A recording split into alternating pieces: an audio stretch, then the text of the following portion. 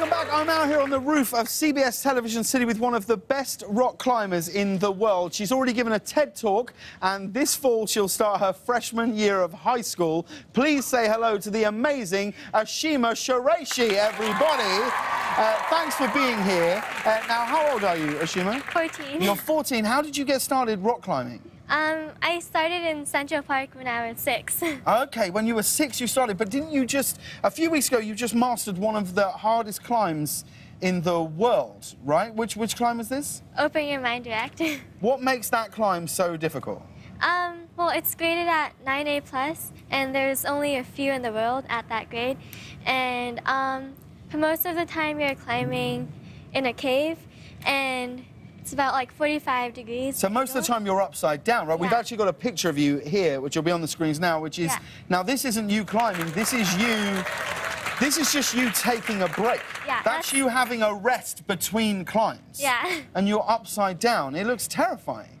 Yeah, I guess. Do you not get scared of it at all? No, I'm not afraid of heights. Well, clearly. Now, you're going to teach me how to do a bit of rock climbing. I've never done any, and I know that will come as a big shock to you. Am I wearing the right attire to climb this wall? No. No? Yeah, you need to have, like, athletic wear and some better This shoes. is my athletic wear. This is it. This is as far as it goes. So is there anything we need to do before we start climbing the rock face? First, we should do some stretching so we don't get injured. OK, I already stretched like 6-7 weeks ago, so I think I'll probably be all right, I imagine. Like, I actually stretched on the flight here in January, so I think I'm not supple enough now. No, all right, talk me through some stretches. Get injured. OK, oh, really? OK, go on then. What sort of stretches should I do? For your arms. Right, OK. Stretch your arms out. Yeah. And then arm over your head. Sure, yeah. Stretch more, yeah. You'll tell me if I don't look cool doing this, right? Yeah. OK. No, I mean, it's natural. Just OK. And then swing your arms. And OK. Okay. All right, so you think I'm ready to climb now? OK, what have you got in the bag here? Is there anything I need here? Oh, yeah. So this is some chalk. So it's good for your friction. All right, so what do I do? Just get it on my... Go like this. OK. Some chalk.